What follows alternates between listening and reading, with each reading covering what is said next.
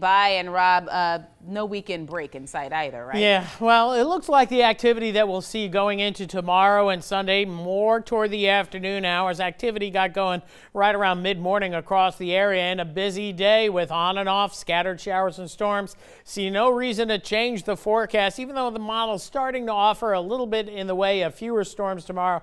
We won't buy that. We'll see how successive model runs look. But this afternoon, scattered storms mainly from Vermilion, Lafayette into Upper St. Martin and Iberia parishes this afternoon. Scattered activity and some strong storms back into northern Calcasieu and certainly into southern portions of Beauregard Parish. And the action in St. Martin Parish quite strong. We'll take a close look at that coming up in just a little bit. So activity begins to weaken and is on the wane as we head into the evening hours. Should be quiet overnight tonight. A slight chance of a shower at that. And then tomorrow with daytime heating, scattered showers and thunderstorms afternoon hours. I think we're going to see more activity than the latest HRRR model is indicating. And then activity gradually winding down as we head into the evening hours and we reset and do it all over again on Sunday. So here's your 24-hour forecast. Rain chances down to about 20-30% overnight tonight, back up to 60% for tomorrow, especially early to mid-afternoon, and then rain chances tailing off. Tomorrow's high close to today's, right near 89 degrees.